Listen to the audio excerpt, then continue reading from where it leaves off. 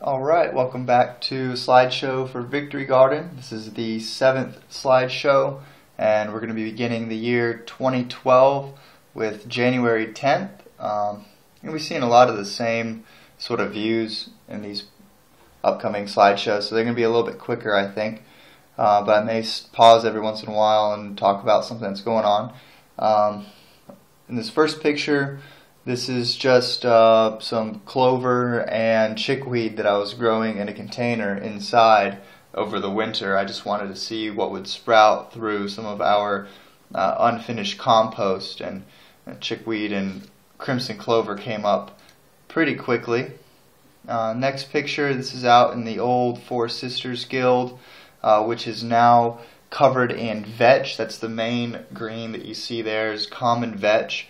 As well as some Osaka purple mustard, there are daikon radishes, arugula, spinach, and some cabbage as well. And there's also garlic growing in this bed, and probably a whole handful of other species that we didn't plant that are growing. Zoomed out a little bit from there, you can see just how green this is. This is January 10th, so we're having a really mild winter at this point, and and if you're doing permaculture, you're paying attention to the temperatures. So, trying to push the envelope instead of just saying, well, it's winter, I can't grow anything. Look at how green this is in the middle of January. Birch tree, everything is pretty much bedded down for the winter. You can see I've got a whole bunch of branches tucked in around that birch tree that's in the center right. And there's some garlic that we had planted in 2010 that we still allowed to just keep growing. We want to see how it divides and grows with just a fall through early spring growth period. Nothing else too interesting in this picture. Let's move on to the next one. Some close-up of that Osaka purple mustard. You can see there's chickweed tucked in growing around as well. There's arugula, and there's daikon radish in here.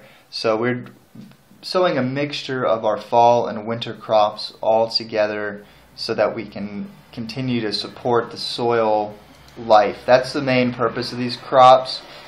We planted a little bit later than we should have.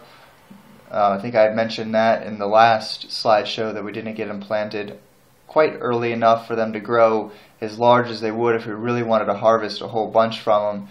So the main purpose of this was to have a polyculture growing throughout the winter that was replenishing nitrogen as well as feeding the soil food web with as many different types of exudates as possible. Every single plant is going to have a different sort of profile on how it handles the soil life. So having a mixture of those over the winter is a nice way to continue on with the idea of having multiple types of investments into your system.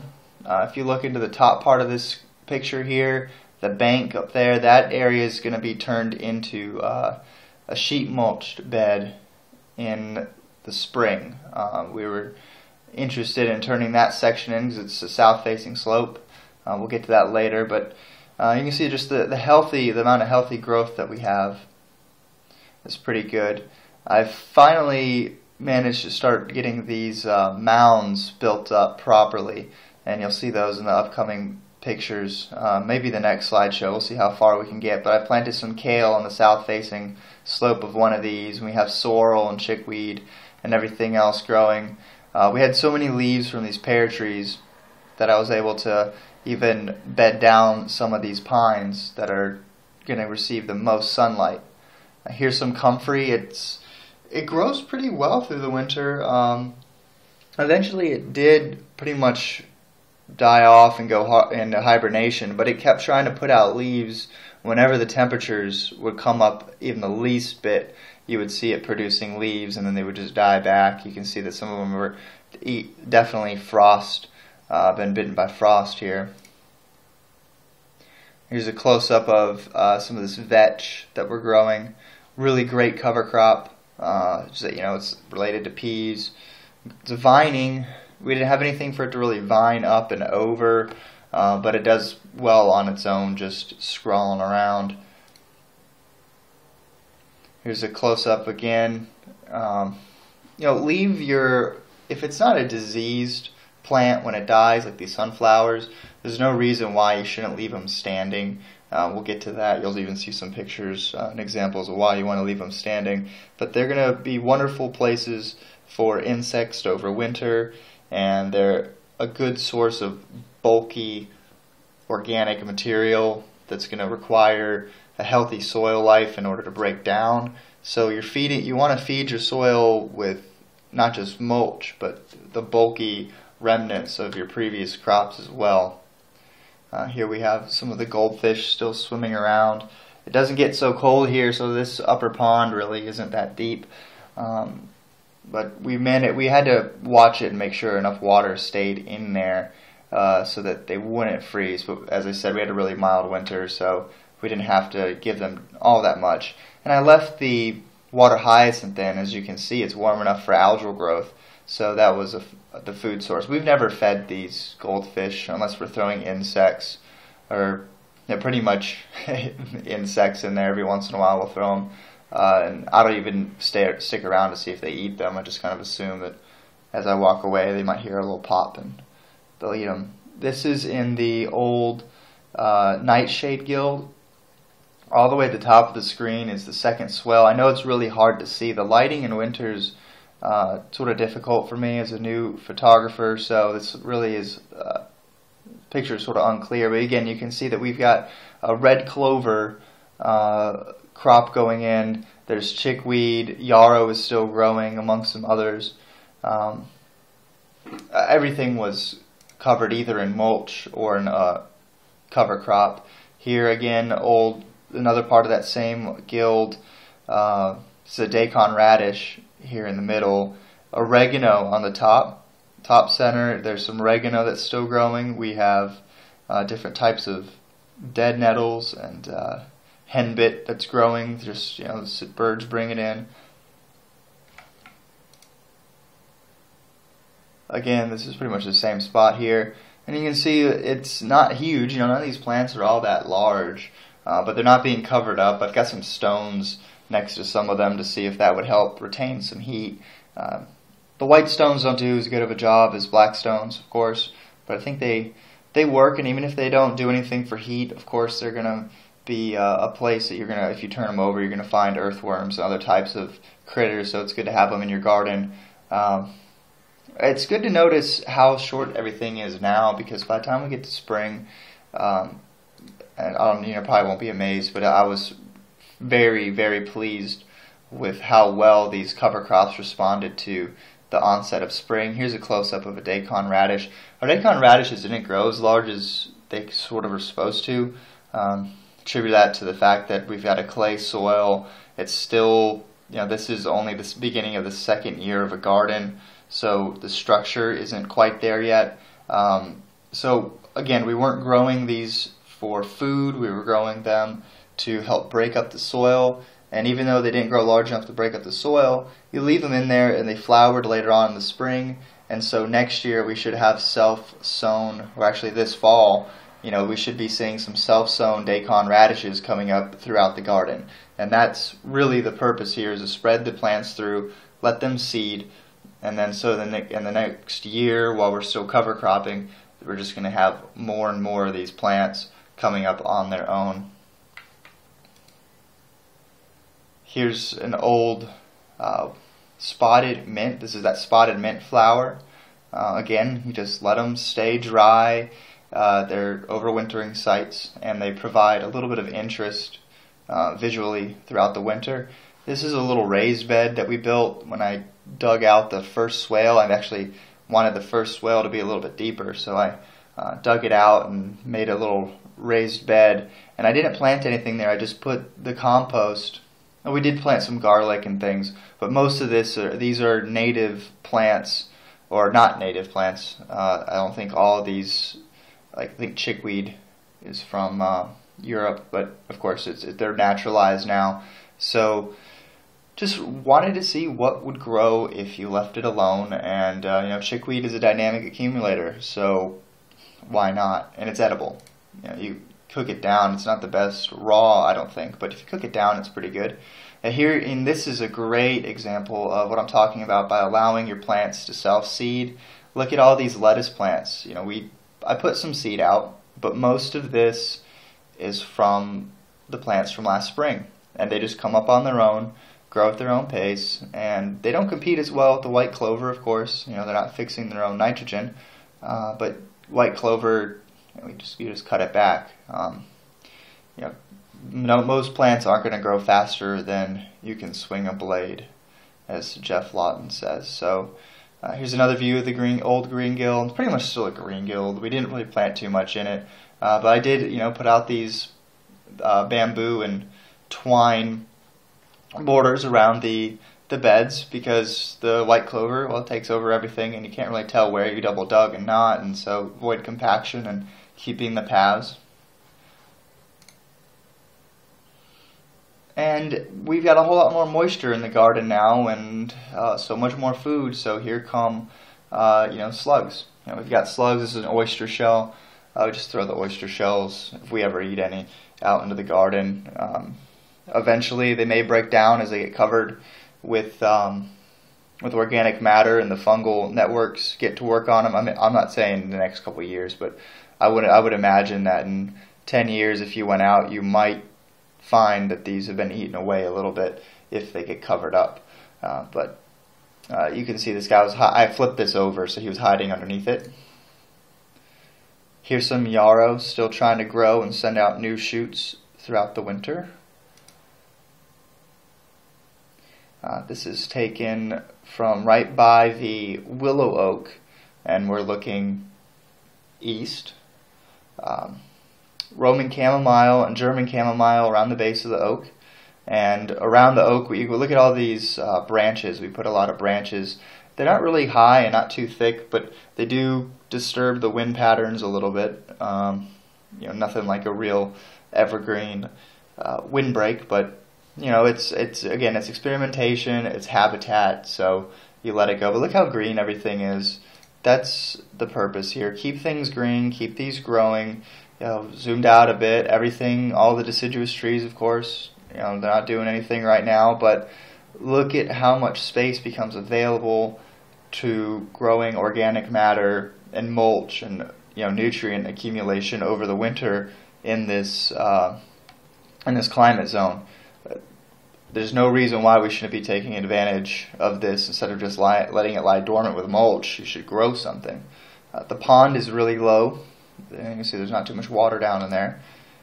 Next picture. Here's some of the mounds that are outside of that temporary fence, and I haven't done anything with those. I haven't seen any real reason to do too much with them, mostly because, the dogs run all over them and do their thing, and we're concentrated on the areas that we've double dug and that are protected.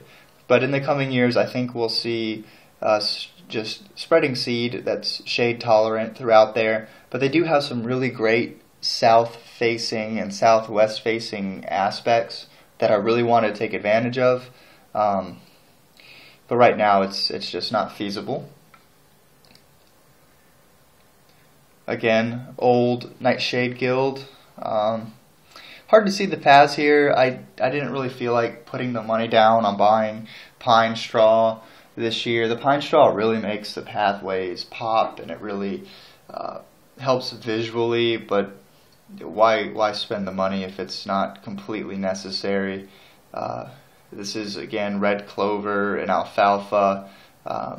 There's a few plants in here. If you see these, on the right hand side of the screen, top center, there's a dark brown just frost-bitten plant. That's a lemon balm, and lemon balm's actually growing underneath there and a few other locations throughout the winter. So most of it dies back, but it stays green throughout the winter in our climate. Okay, that was January 10th. So let's go to the 11th, and these are some more wider angle shots. We've just had a rain, so the swales are filled. You can see how nicely we've tucked in the maple with those branches, so that bird's nest thing I was talking about. You can see on the left-hand side of the screen some of the branches that we've put up as a sort of a windbreak. Winter, of course, is when we get a lot of rain, and it's nice that we have something growing that can utilize it. Grain guild. Here's the second swell. It hasn't been completely filled up. I mean, you actually can't even hardly see there's any water in there. Let me zoom in, take a closer look. No, I don't think so. We put in, you can see these the gray things. Those are egg cartons. So we just put those in instead of giving them the recycle, their paper. So we put them into the swales and let them break down on their own. A little bit wider, including more of the garden. I was really happy with how things were going over the winter.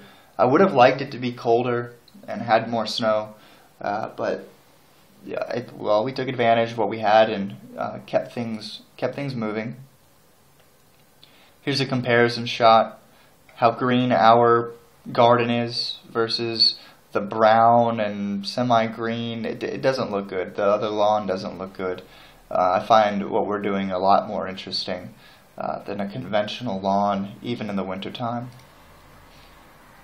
And as you can see, with a lot of the brown, there's a lot of decay going on, and that's the period of time in the temperate zone, of course, when we have a lot of decay. Let's move on to the 25th. So a couple weeks later, this is a long shot of the garden. Can't really see too much, but you can see that things are growing, things are happening. Even at the bottom center of the screen, that's a comfrey plant. Even in the shade, it only gets a few hours of sun during the wintertime, and it's still putting out leaves over the winter. You can see it a little bit closer here. There's two of them. And the parsley, which is almost dead center, that parsley plant's doing really well over the winter. And we have a lot of dandelions. Dandelions, of course, being one of the best dynamic accumulators, as well as one of the earliest flowering plants. So we have a lot of those growing. Here's a picture of the red maple. Remember how this red maple had a terrible fungal infection the first winter. It's pretty much patched itself up with all the nutrients that it was able to acquire from the mulch and the organic fertilizer that we did when we double dug. And I mean, it's just, when you get this spring, I'll have to dig up some of the older pictures that show what the trees look like in spring. I know we had a much warmer winter this year, so they went to leaf earlier, but we've never seen the trees respond to anything we've done, as well as these permaculture techniques. Here's by one of the birch trees. Obviously, it's, like I said, it's bedded down, and we also had a patch of one of the beds that didn't really have too much growing in it, just too much shade, and so it was almost bare dirt, so I just covered it in a thick layer of pear leaves. And this showing just how everything is growing really well, providing overwintering sites, a diversity of places. I would really like to have some woody shrubs, but we're preparing the ground for those right now. But the woody shrubs are going to be excellent sites for birds and for insects and everything else to spend the winter. But we'll get to adding more layers in the garden. And again, it's really fun to go through these pictures and see just what's going on. One of our dogs, Zoe, absolutely loved. She wanted to come out here and take pictures with me. Again, an old part of the not Nightshade Guild, but Four Sisters. Look at all the cabbages growing with some clover in between them.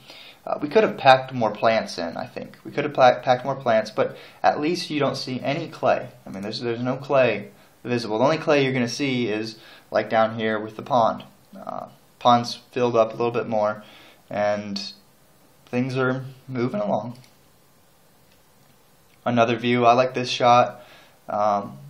Lumpy, it's not lumpy as it would be if we had shrubs or evergreen shrubs, but it's not just a uniform grass level. There's some diversity, structural diversity going on there.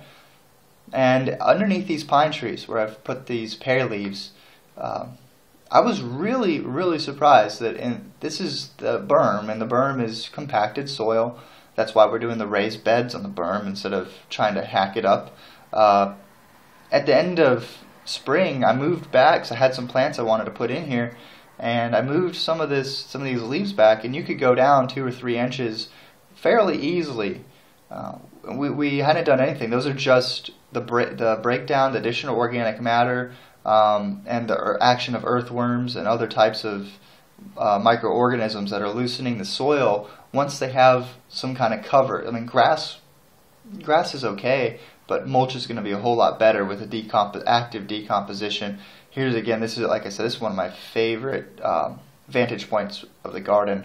You can really see everything all the way up to the green gild on the top left, stretching out beyond the fence, the temporary fence, into the rest of the yard on the right, and you can see the nice gentle slope that we work with.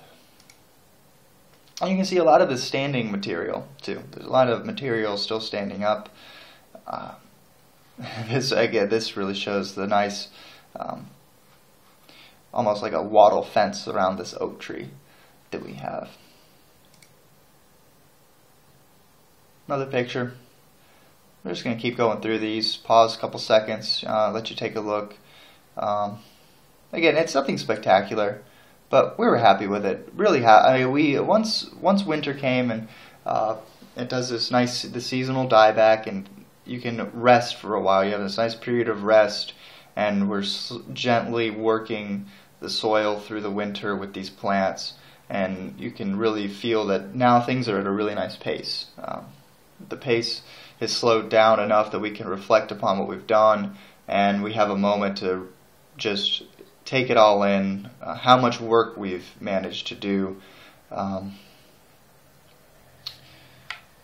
It's really nice, and the light sometimes in the winter can be really nice. Here you can see around the ornamental plum that's on the left, just this really nasty kind of patchwork, but of course when I come back we had stopped mowing it and scalping it, so it's already come back. We have like Bermuda grass and crabgrass, which is of course all this brown, this really nasty brown.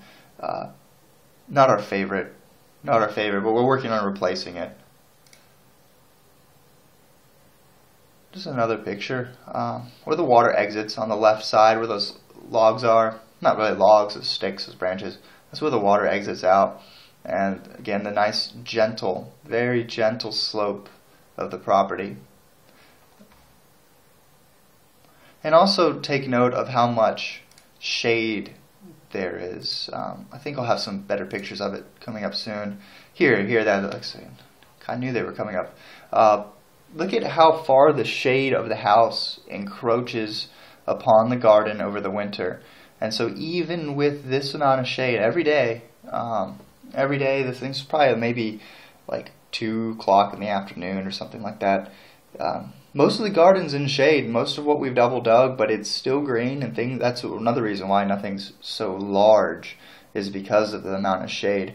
But if it goes even, I mean, the house, 2-story house on a slope, something to think about. This is one reason why we wouldn't want to plant too many early flowering fruit shrubs or anything, because that transition from sun to shade, that immediate harsh shade and harsh light change, can force them to drop buds. So we'll have to experiment with what type of plants we want to put in there. I mean, in this, if this is taken from upstairs, this plainly shows how much shade we're getting. But at the same time, look at the berm, which is running along the back fence. Look at how much that's going to get full sun throughout the winter. And even the raised mini hugelkultur beds that I built underneath the pine trees, in the wintertime, those receive sun. And so hopefully once those get going, because they're built with soil from the ponds that is a subsoil, so they're inherently low in organic matter. They're just not the best growing mediums right now, so we have a bit of work to do to get those up to speed. But in the wintertime we should be able to grow a lot of our lettuces and everything else, probably without even the use of any kind of cover. This is another picture from upstairs. I mean, look at how much is growing in the old nightshade guild. And you can see the paths kind of well from up here. It's a lot easier to see that. But look at the difference between our lot and the neighbors. You can tell regeneration is happening here and not over there. Okay, I'm going to pause this for a minute here and see if we've gone over 30 minutes yet. Oh, no, I've got about 5-6 minutes left, so let's see how far we can get into February. This is February 6th. green gill, we've been getting a lot of rain, which is nice. In the wintertime, it's going to store, we can't store too much water yet in our soil. It doesn't have that much organic matter, but with the living plants, they're going to store a lot of water by themselves.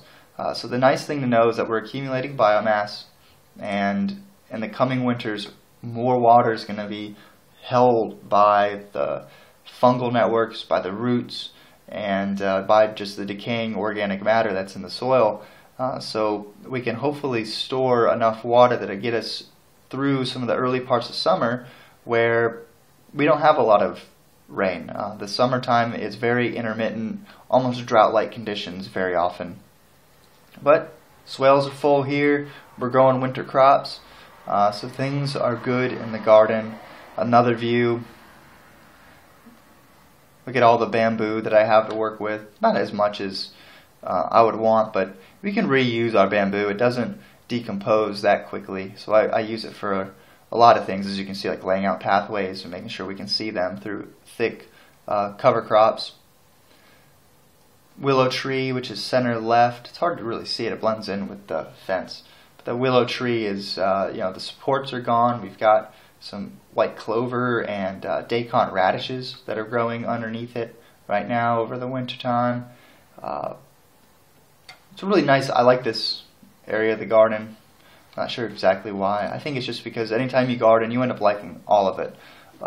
Here's a neat picture looking south up the slope from where the okra used to grow. This sort of lighter brown, shrubby looking thing on the right side is that old cosmos plant, and around it these tall plants are the remnants of the okra. The okra was fun to watch decompose. I've got some pictures of it getting eaten away at the base. We left all the basil plants and everything standing, so you can see those. Here's what, like sort of the bog area between the two ponds. Once these ponds are sealed, it'll be more boggy than it is now, but it was a great spot for the horsetails, and you'll see the growth of the horsetails in the spring was just phenomenal, and how we couldn't get them to grow where they were before I had transplanted them, but boy, they definitely took off when you put them in the appropriate niche.